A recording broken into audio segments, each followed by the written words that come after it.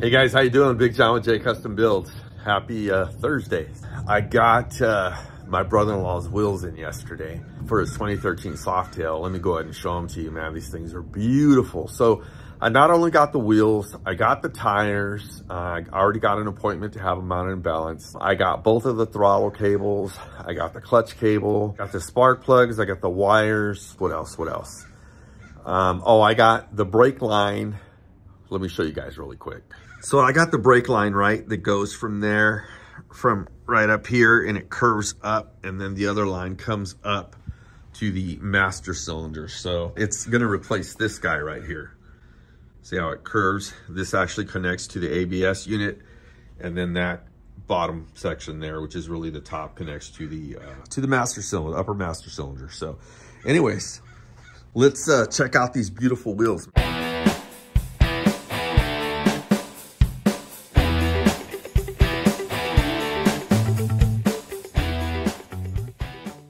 So how's everybody doing, man? I hope you guys are all having a good week.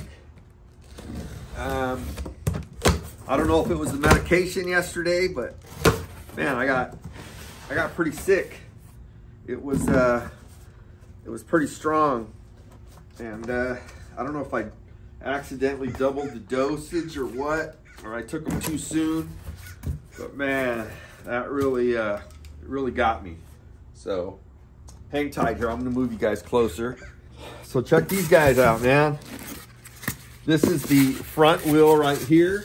I looked at the back wheel yesterday. Oh my God, man, it's beautiful. Check them out, guys. So these, these are stock 16-inch wheels. They already have the ABS on the other side. This is just the normal. These were specifically made. It already came with the valve stem. And look at the spokes, man. These things are absolutely beautiful. So yeah, let's take them out because I'm gonna actually have to put the rotors on them. So let's get these guys out.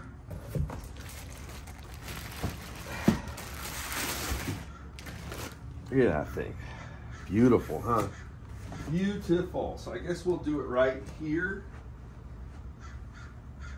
Get the rotor on this baby. And we'll leave this box here. So I'm gonna use those boxes to actually to take the rims to the shop to have them mounted. I like to fold these big staples because man, these things get stuck. Stuff gets scratched on them. They get snagged up.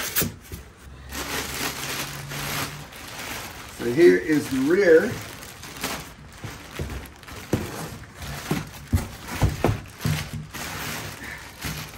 This one already has the valve stem, and these are tubeless.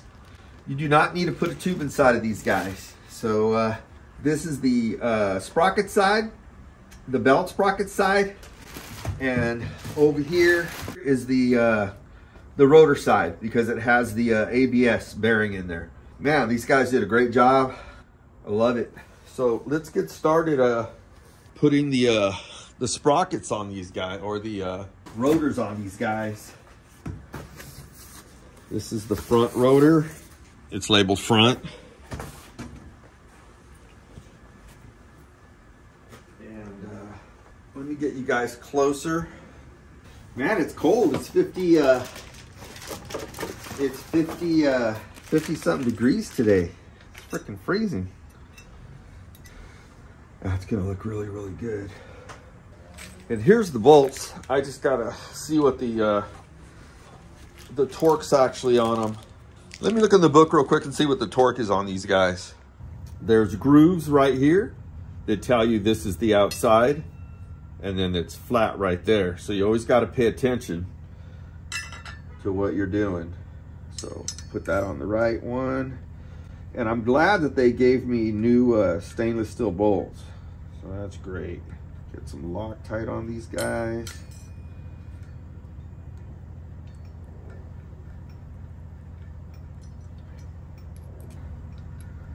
I usually keep an extension on it, so I don't do that. I might as well just put them in with my hands rather than, and then I'll use the ratchet to tighten them up.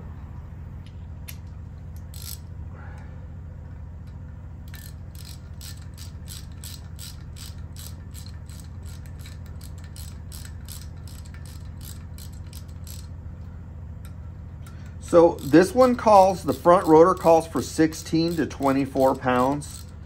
16 to 24. Usually we try to go like in the middle. But,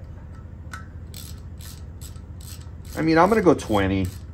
20 is good. Might just go a little bit more. You know, I like to put a little more on the torque wrench when I'm torquing something.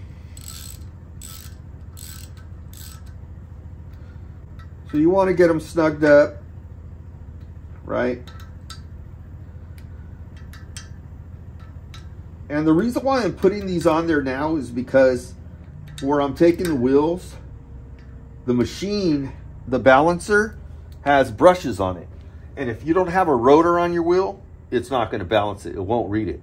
So you have to put the rotor on it, or the on the rear one, you put the rotor and the sprocket, or either one, but they use the rotor or on the rear the sprocket to balance them out. So I got 20 on this. You know what I'm going to do? I'm going to go to 21. 21 is good. So of course I'm going to torque these guys in a spiral pattern. I kind of hold on to the wheel because it's going to want to turn on me.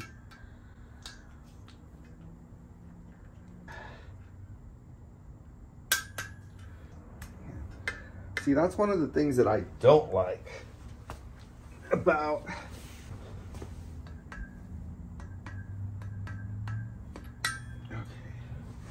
it did not get messed up. It just fit in there perfectly. So let's do this one now. So we're going to rotate to every other one, right? You know what I'm going to do? I'm going to stand it up. Put my foot in front of it. Still wants to spin.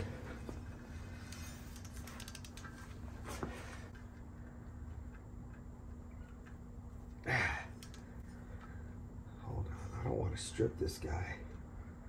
Ah, shit. That's one thing about some of these bolts. If you're not holding them right down in the center, like that fucker right there wants to strip on me now. See if I can take it out. I'm gonna take it out.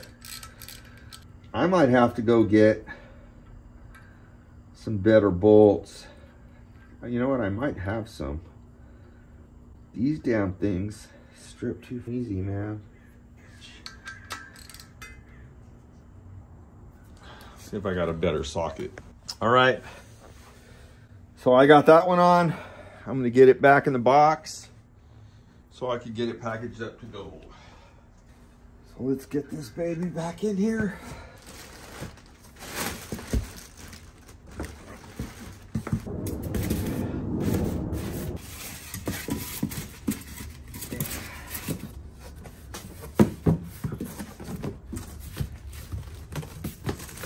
Tape on that really quick.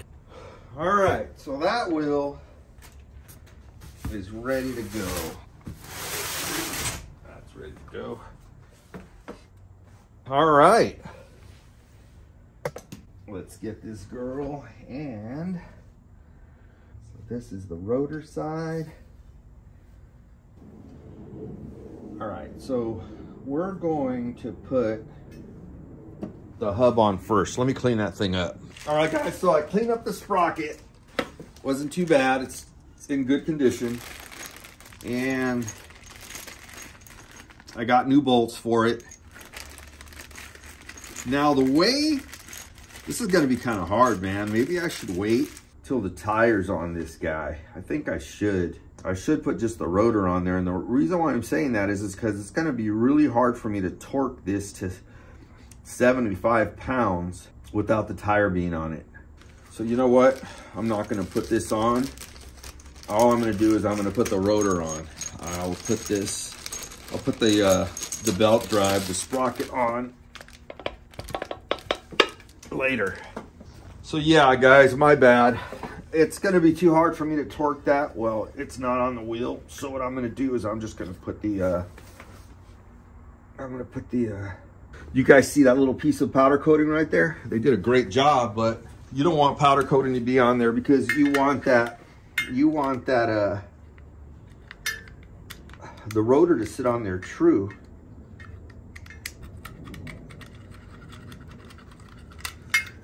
I'm getting all the powder coating off because that rotor needs to be 100% true. All right. So having the rear rotor on there is going to be perfectly fine.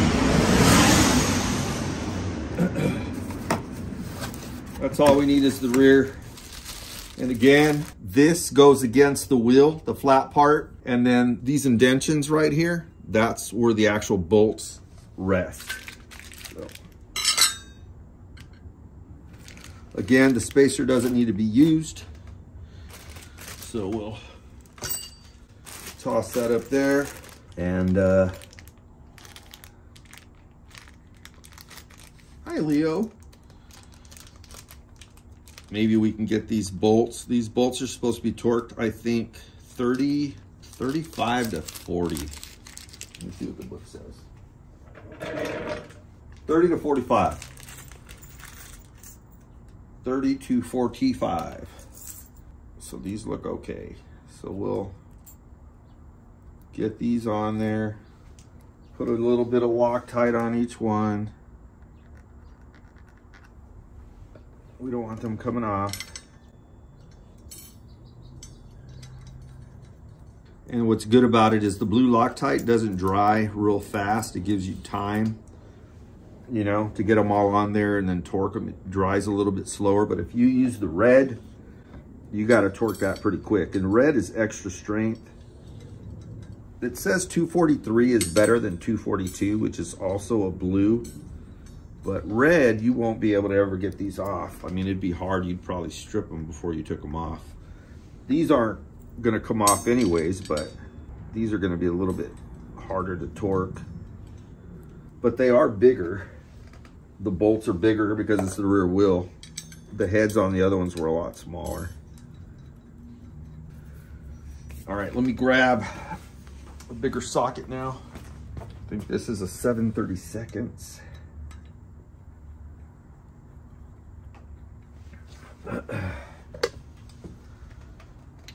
And when you're dealing with stuff like this, man, it's always best to cover the wheel.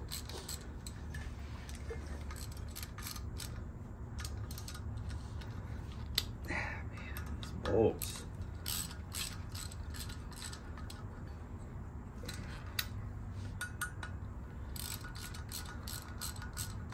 Sorry, Leo. Daddy wasn't trying to get mad at you earlier, but you're so nosy, buddy. You get in the way of everything.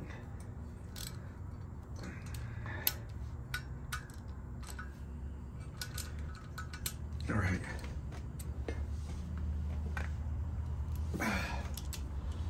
I'm gonna try to get, this guy asks for 30 to 45 pounds. Man, that is a lot.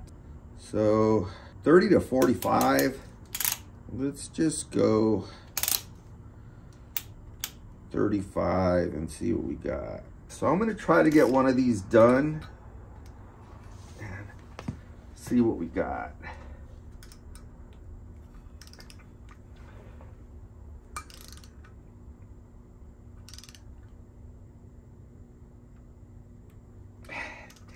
It's hard when you're going against the grain. You know, I'm going against myself. I didn't even get a click out of that.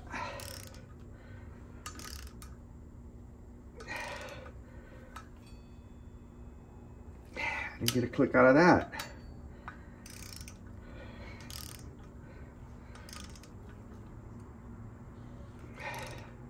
Out of that either.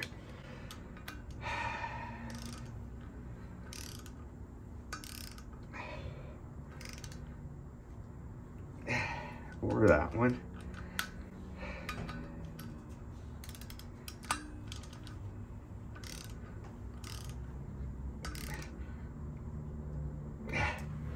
All right. I'm gonna try it this way, guys, but it's kind of hard because I'm gonna put my leg against it.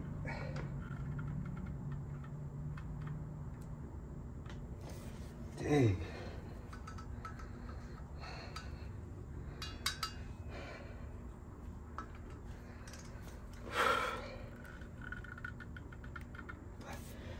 Dang, I can't even get a single click out of this thing. Let's try 33. Hopefully I can get a click out of 33. There we go. It said 30 to 45. All right.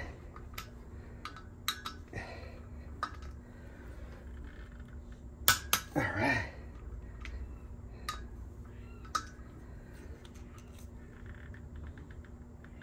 All right. All right, one more, guys. All right. All right, let me get all this crap and put it away. Whew. I'm telling you guys, man, I get burnt out so fast.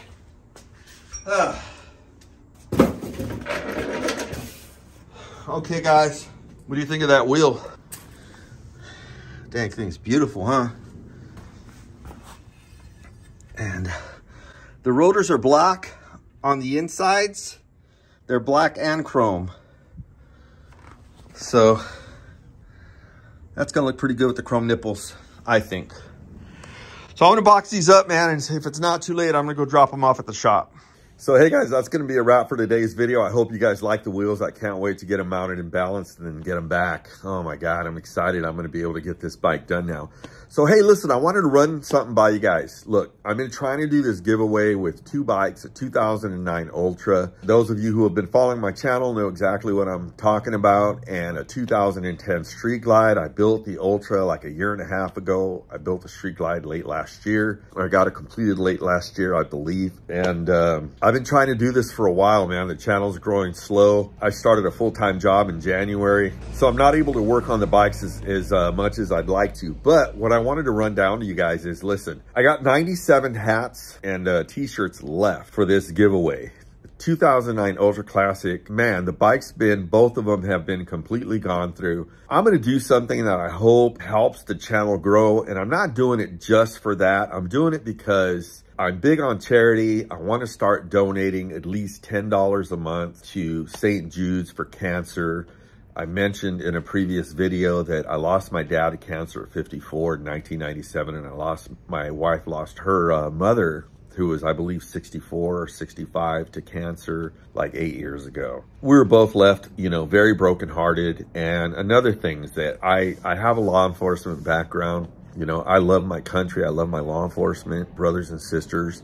I don't care who you are, where you're from, if you're a good person, whether you're an investigator, you know, you work the prisons, the county, I don't care what you are, man. To me, you guys are all my brothers and sisters. And I wasn't in the military, but a lot of my family members and a lot of my wife's family members and both of our children are currently serving or have served in the active military, a lot of my friends.